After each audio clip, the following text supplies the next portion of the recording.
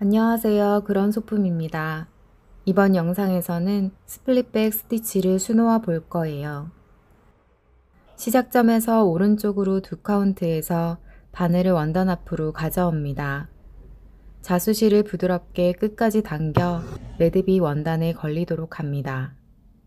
왼쪽으로 2땀 길이의 포인트에서 바늘을 원단 뒤로 보내어 역방향의 스트레이트 스티치를 수놓습니다.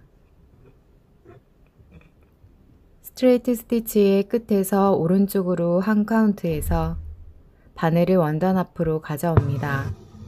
이어서 왼쪽 방향으로 이전 스티치의 가운데에서 자수실을 가르며 바늘을 원단 뒤로 보내고 자수실을 끝까지 당겨서 직선 스티치를 만듭니다. 직선 스티치의 오른쪽으로 1카운트에서 바늘을 원단 앞으로 가져오고 왼쪽으로 이전 스티치의 가운데에서 자수실을 가르면서 바늘을 원단 뒤로 보냅니다. 이러한 과정을 반복하며 라인을 수놓아 줍니다.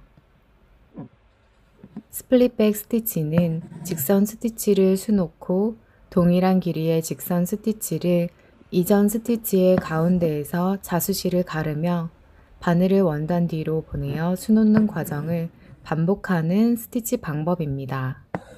라인이나 도안의 면적을 채울 때 사용하며 특히 공간을 채울 때에는 독특한 질감을 표현할 수도 있습니다. 도안에 필요한 만큼 수놓으며 한 땀 길이의 짧은 직선 스티치를 수놓은 후 원단 뒤에서 매듭을 지어 마무리합니다. 스플릿백 스티치가 완성되었습니다. 그럼 우리 다음 영상에서 또 만나요.